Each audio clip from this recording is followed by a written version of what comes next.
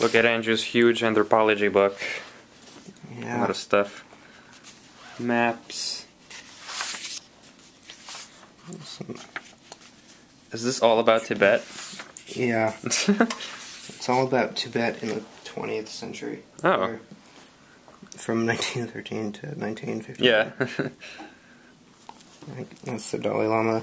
Oh. That's the 13th Dalai Lama. The one that's alive now is the 14th Dalai Lama. Oh, interesting. How old is he? He's pretty old. Oh. He was, I think he's over 60. Oh. I see. Lots of stuff. How many pages is this? Like 700? Yeah. Oh my gosh. We don't have to read all of it. Oh, that's good. So much. How much have you read?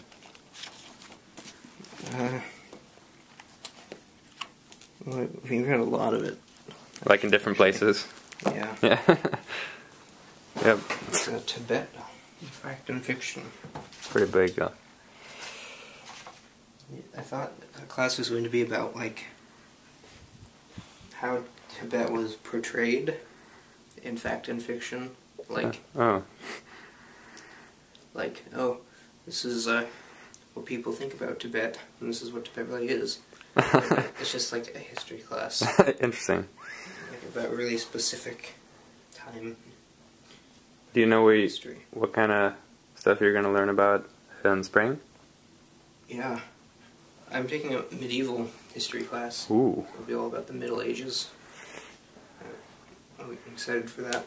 What about your anthropology? Class. It's a lab. I think it's a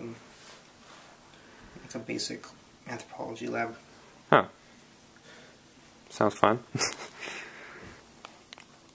Yeah. ACP. What does that stand for?